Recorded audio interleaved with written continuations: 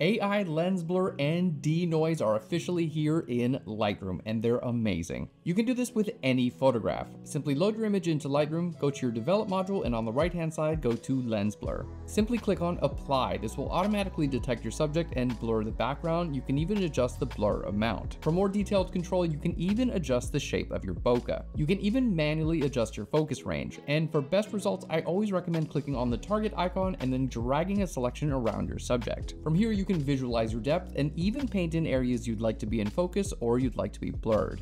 As you can see, these results are stunning. But does it work if you've removed objects from your background? The answer is yes. Start by going to your remove tool and simply paint over anything you'd like to remove and click on the remove icon. This will automatically remove everything you painted using AI, and then simply go back to your lens blur and click on apply. And last, we have AI denoise. This will completely remove all the noise from your image so you can shoot at whatever ISO you want. For now, this works with raw images. Simply go into your develop module, click on the detail panel and check denoise. This uses AI to completely remove all of the noise from your images, and you can see these results are incredible. You can even use a slider to decide how much noise you want to be visible in your final image. These new tools in Lightroom are incredibly powerful, and they're available right now.